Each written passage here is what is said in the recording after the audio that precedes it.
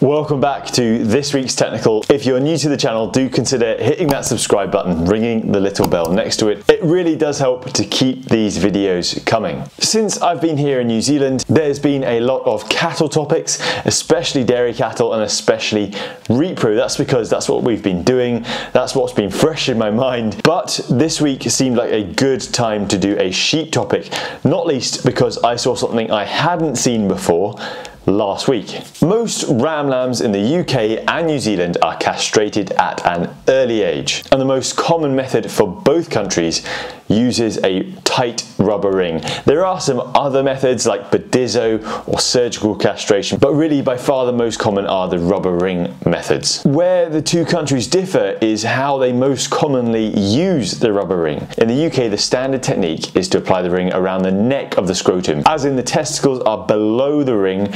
As that ring tightens and the tissue dies, the whole scrotum and both testicles fall off. This renders the lamb castrated. In the north of the UK, this lamb would now be a wether. But what is far more common here in New Zealand and in Australia is something called the short scrotum technique. This method of using a rubber ring, instead of placing a ring around the neck of the scrotum, applies the ring on the scrotum only, as in the testicles are left attached on the lamb. Only the scrotum, as in the sac, is encircled by the ring, and this later falls off. This removes the sac into which those testicles would descend, meaning they are kept up against the body wall. Now, sperm don't like to be warm. In fact, they can't develop properly at the same temperature as the core of the body. Hence why with most mammals at least, you'll find the testicles hanging on the outside. With the short scrotum technique, the testicles remain up against the body and therefore are warmer than they otherwise would be. And the theory goes that this puts a check on normal sperm development,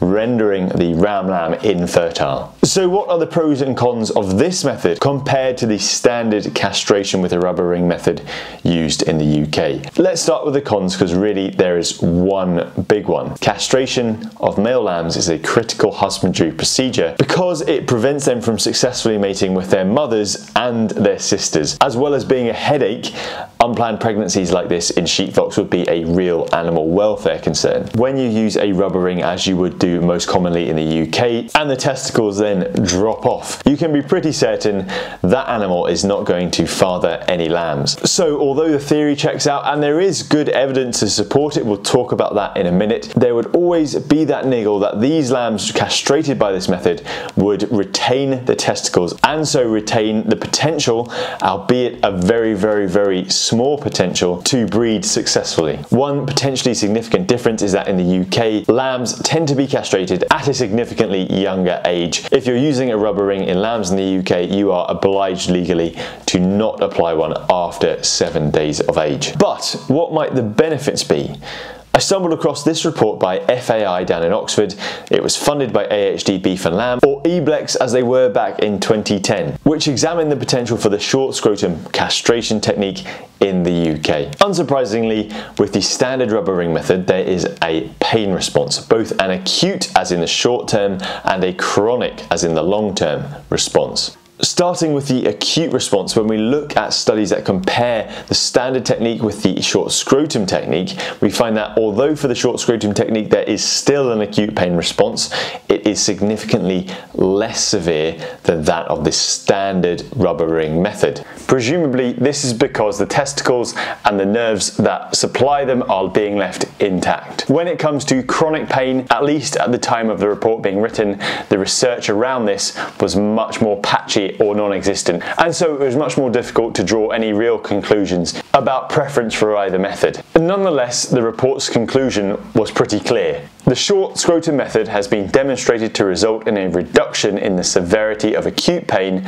compared to standard rubber ring castration, and as such represents an improvement which has the potential to reduce the likelihood of negative effects for lambs. As for the question mark over retained fertility, the report reviewed some of the literature around this. Some studies looked at the microscopic structure of these retained testicles, which was grossly altered and dysfunctional. Others evaluated semen from these animals. Out of 10 animals evaluated, only 2 had detectable sperm after 12 days, and of these, 95% were abnormal and 99% were non-motile, meaning they were non-swimmers. And one study attempted a test mating whereby 270 ewes were exposed to 30 ram lambs castrated by the short scrotum method. At 90 days, these ewes were scanned with no fetuses detectable, and unsurprisingly, no lambs were born to these matings. And there are potential rewards to the farmer. In short scrotum lambs, the testicles may not produce viable sperm,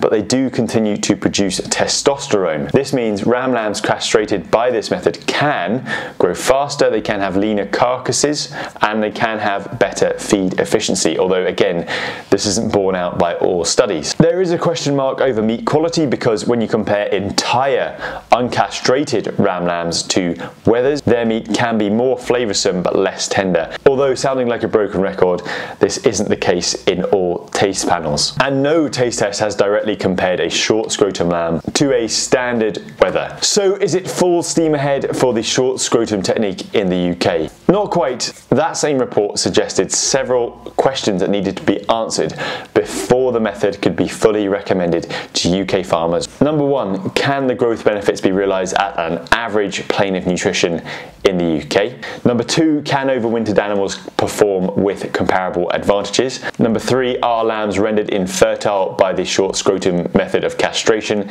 if castrated in the first 7 days of life? And number 4, how does short scrotum lamb compare in taste trials to entire ram lambs and standard wethers? As far as I can tell for all my searching, this is where we left it 12 years ago. That third question about fertility is particularly important, because this is why we're doing it, not only for management of these animals, but also to avoid unplanned pregnancies in sheep and all the chaos that would follow, all the animal welfare implications of that. If we're unsure and therefore have to still manage these short scrotum ram lambs as a separate group, are we better off not doing it at all? If you're a student, there's a great review article which looks at how we can reduce, refine and replace tail docking and castration in sheep, the link to which I've put in the video description. Anyway, I hope you enjoyed that. That is a long overdue sheep topic. What I would say is don't go out and just try this. If you're considering it, beware of the caveats. Definitely